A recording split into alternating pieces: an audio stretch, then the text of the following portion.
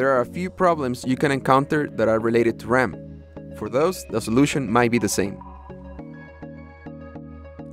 If the computer is showing only 8 GB of usable RAM but you have 16 GB installed, or if the RAM speed shown doesn't match your model's default speed, the problem might be related to either compatibility, connectivity, or faulty modules.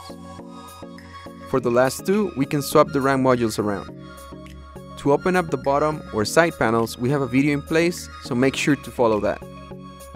Once inside, we're going to reseat each module and get a better understanding of the problem.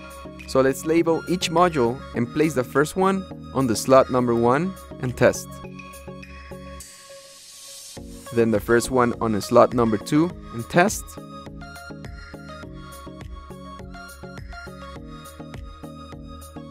By this stage, we can clear out the slots and the first RAM module. Now let's place the second one on the slot number 1 and test. And lastly, the second one on the slot number 2 and test. Now connect the working configuration and turn on the computer. We will also link the BIP codes article on the description of this video.